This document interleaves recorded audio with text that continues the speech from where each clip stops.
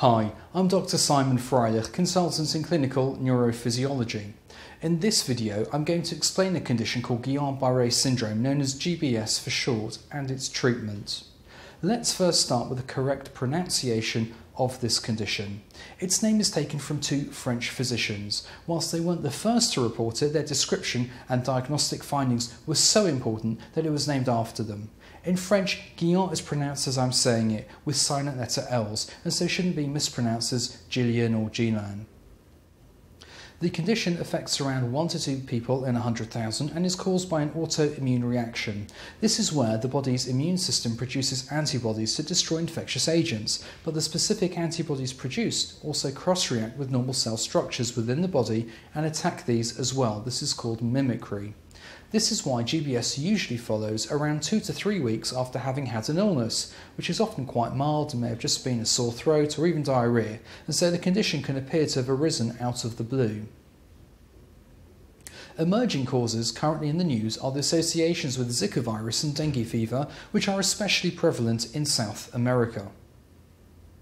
There have also been some associations with influenza vaccine, but it is important to emphasise that the risks are very small and influenza itself can cause GBS, thus the overall benefits of the vaccine outweigh the small additional risk.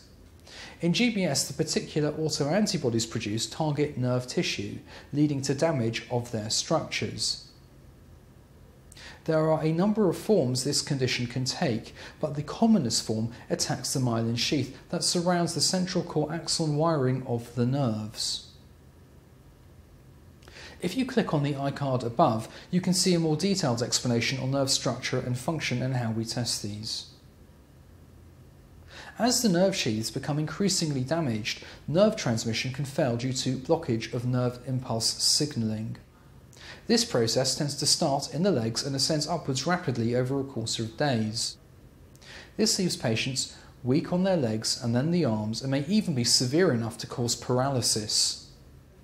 The spread of weakness characteristically peaks within the first 1 to 2 weeks, but may progress for up to a month. Longer than this would suggest a more chronic form of this condition known as CIDP.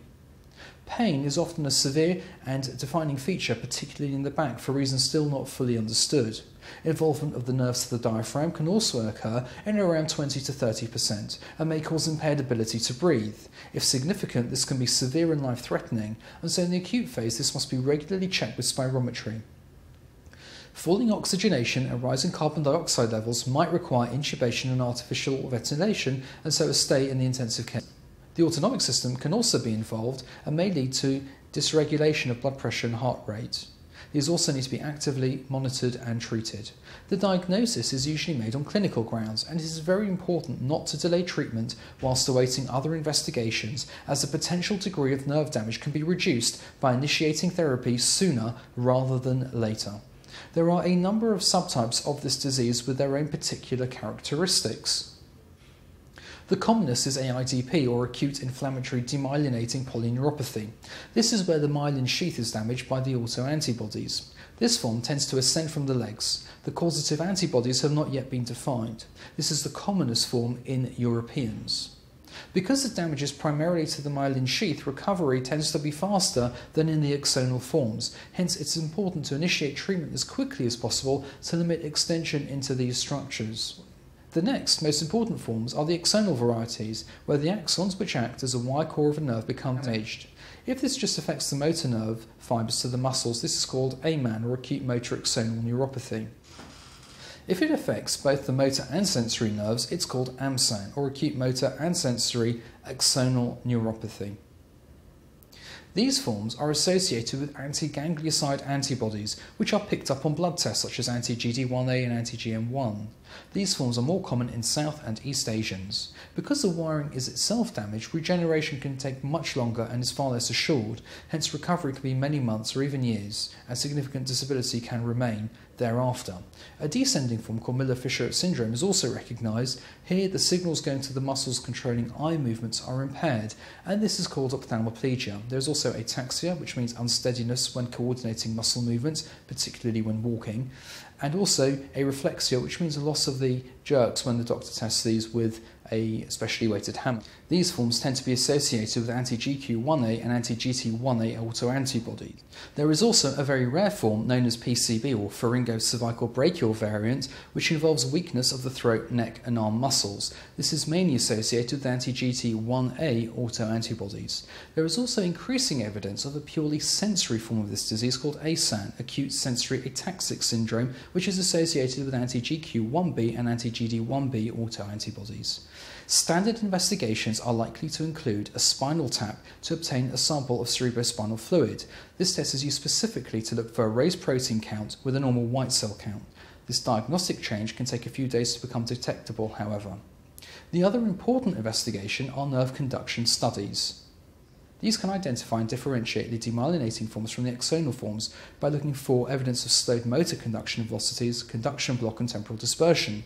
More of this is explained in the video card above. The changes found can often take a week or so to become fully apparent, and so this must not delay therapy. Early changes are often sought, such as loss of the H reflex, which is the electrical equivalent of the ankle jerk. The motor axonal form can be a little trickier, as there is a very distal demyelinating form which can masquerade as the axonal form in the first week. It's good practice to repeat the nerve conductions of AMAN or AMSAN patients around week 3, looking to see if there's been a switch to the demyelinating type. The benefit of doing this is for prognostic purposes, as the axonal forms tend to leave patients with more severe nerve tissue injury, and so recovery may take much longer and the degree of which is far less assured. With the axonal forms, anti-ganglioside antibodies should also be checked as detailed above. Let's talk about treatment, and there are two aims. The first is, of course, to try and limit the disease and kickstart recovery. This is done with either plasma exchange, where the blood is in effect washed out and cleared of floating autoantibodies. This is quite an invasive procedure, but relatively cheap and is quite available. The other method is using a blood product called IVIG, which swamps the autoantibodies and neutralises them. This is quite an expensive treatment, but is easily given through a drip. Whilst for the most part it's usually fairly harmless and has a very transient side effect profile, it can occasionally be associated with very serious side effects, particularly in patients with IgA deficiency. It's most beneficial when started within 2 weeks of symptom commencement. Otherwise, plasma exchange is recommended, as it has been shown to improve rehabilitation outcomes up to 30 days from symptoms commencing. There is no place for steroid treatment in this condition, which have actually been shown to be deleterious. The secondary aim is supportive and rehabilitative. This means checking the respiratory system regularly with spirometry to make sure there's no deterioration, checking blood pressure regulation and heart rate, which is also very important, particularly in the rare scenario when the heart rate becomes too slow and a pacemaker might become necessary. It's important to provide appropriate pain relief to patients, particularly if they've got severe back pain, and preventing deep vein thromboses with special support stockings and blood thinning agents is very, very important. Active and early physiotherapy and rehabilitation programs form an absolutely vital part of treatment and should be commenced as soon as possible. This, of course, requires a multidisciplinary approach, obviously including physiotherapists, occupational therapists and nutritionists as required. Thank you for watching, and I hope this video has been beneficial.